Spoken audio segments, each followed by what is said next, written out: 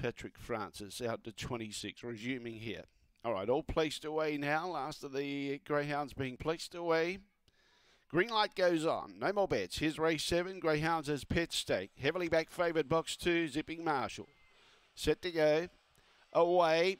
Last out, Zipping Marshall needs to muster. Good speed out wide. Thunder On's got across and found the lead. Now, Zipping Marshall's trying to get up on the inside, but getting squeezed out. Oh, they've done their dough on Zipping Marshall. Can't make up the ground. Mini Mac in second place. Illegal Arrange trying to get up on the inside.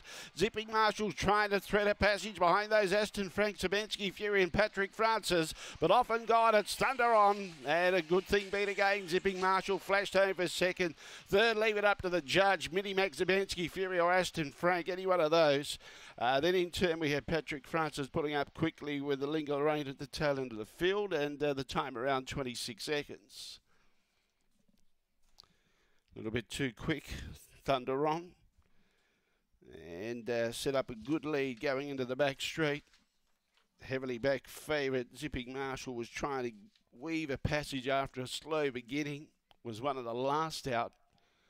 And Alinga Lorraine cut across in front of him as he was trying to get down. And she got pressure on the outside with Mini Mac and also Zabansky Fury. So the favourite copped the check. And at one stage was giving Thunder On probably about 7 or 8 lengths.